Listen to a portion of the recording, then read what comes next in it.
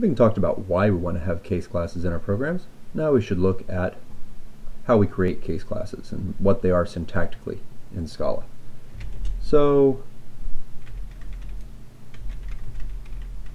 we'll create a little Scala file here.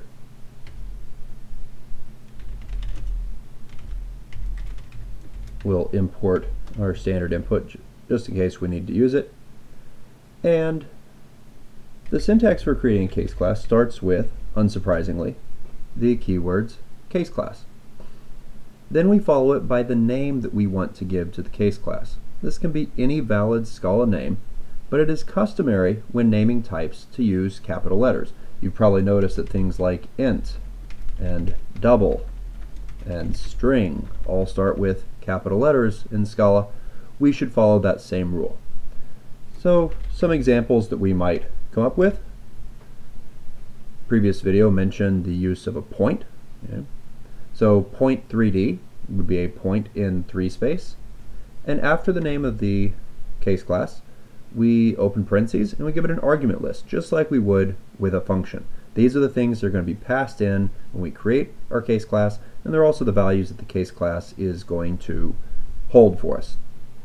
In the case of a point, it's fairly simple. We want an x, a y, and a z, all of which are doubles. That's the end of our case class declaration. To make that clear, let's look at another example. So, case class. In this case, I want to define a student. Maybe this is a student record that we are using for a grading application. Things I want to know about the student. I want to know their name. The name is a string. There are lots of other things I could know, but if it's a grading application, the most important thing to have is going to be the grades for that student. So we might have their test grades, which we could represent as a list of int. We might have their assignments, which will also be a list of int. And maybe we give quizzes, which is also a list of int. We close off our argument list, and that defines another case class for us. To check that we're doing things correctly, let's go ahead and let's open up a Scala REPL, and we will load in that file.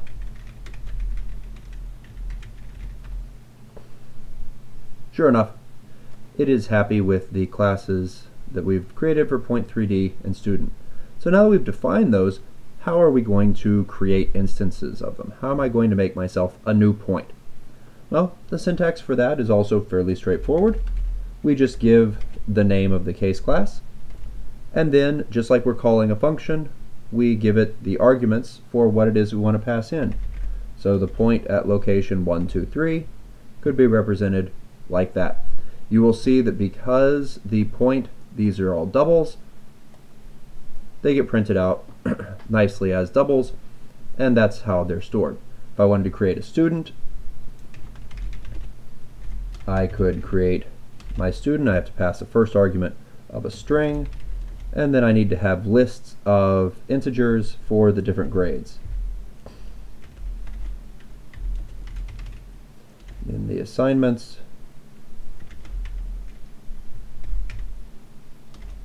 and then the quiz grades.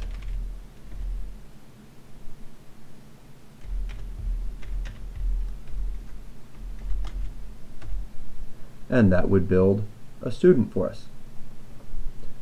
So, syntax for creating case classes, syntax for instantiating them, making individual instances of them. There are significant similarities to what we did when we were creating functions. We have our formal arguments, which specify a name and a type, or the formal parameters, and we have our actual arguments, which are just the values that get passed in. If this had been a function, our keyword for declaring the function would have been def. In this case, we use the keywords case and class. We'll see later on that you can actually declare things with just a class, but we want the benefits that come with a case. It'll make it much easier for us to work with, and we're just going to use these for grouping data together at this point. So now we know how to declare our case classes and how to create instances of them. We'll come back and look at how we can actually use these things once we've made them.